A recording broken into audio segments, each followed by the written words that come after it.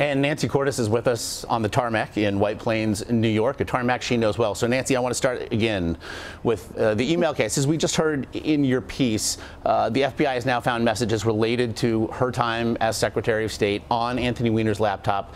They are said not to be duplicates. So how is the campaign at this point looking to handle it all? Well, they really don't know how to respond, because what we still don't know is whether anything in those emails is actually significant or changes the FBI's determination about Clinton's use of a private server in some way. So they believe that at this point, the candidate has been out there on the campaign trail. She said what she wants to say about it, and now they're looking to turn the page. They don't want to draw any more attention to her email problems. And that may be one factor, Josh, behind the fact that we really haven't had a chance to interact with Hillary Clinton in a couple of weeks now. You remember that flurry back in September when she was doing a number of press conferences, coming to the back of the plane to talk to us. That has pretty much dried up.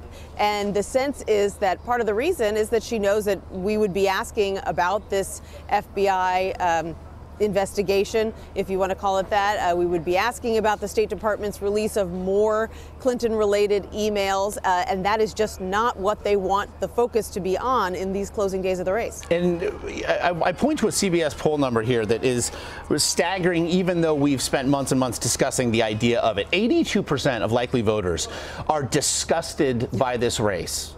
13% are excited. Meanwhile, Clinton's strategy has seemed very much like that of her GOP counterpart this week. Paint a scary picture of what a presidency of their rival would be like. What is the campaign sense of how that's being received?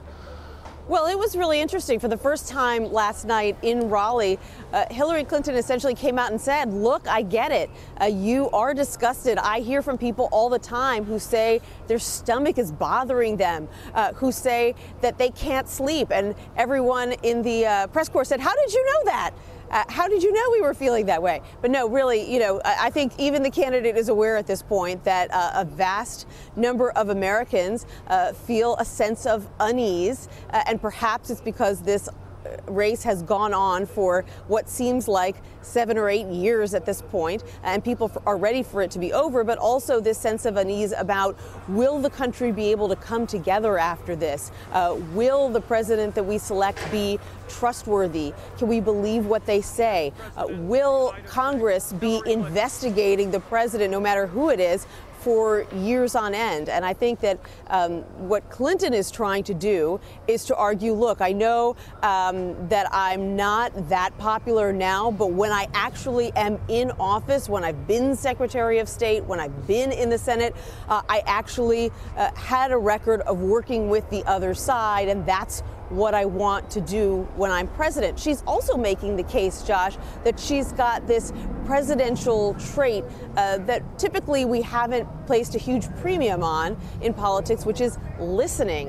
You know, she started this campaign with a big listening tour, and she says, you know, one huge key to finding common ground is being willing to listen to the other side, and I've got a reputation for doing that. Getting folks to listen helps when the surrogates in tow are A-listers. She'll have 2 more of them in Cleveland. Jay-Z and Beyonce supporting the candidate with a free concert tonight. Yesterday, it was Pharrell on the stump for her in North Carolina. What is the sense of their impact here in these final days?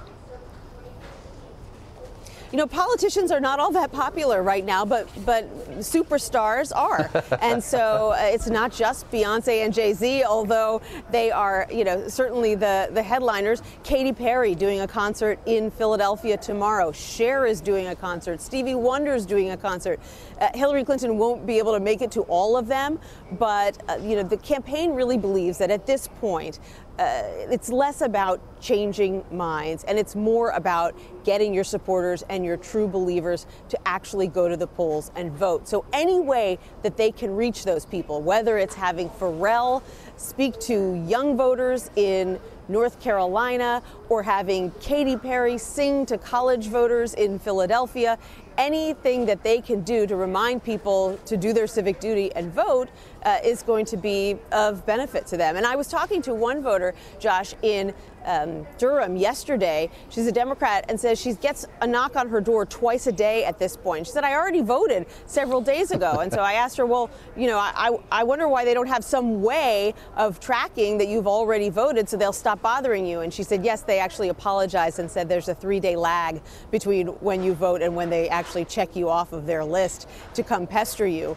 So it just shows the degree to which this Democratic Clinton turnout machine could have an impact on Election Day if they are able to get their voters to the polls, basically drive them crazy enough to actually go and pull the lever. You know, then even if Donald Trump is catching up in the polls, it may not be enough in the face of this turnout machine. It also shows what it is to live in Ohio and Pennsylvania and North Carolina and Florida once every 4 years. Nancy Cordes there on the tarmac. As ever, we do appreciate it. Good to talk to you, Josh.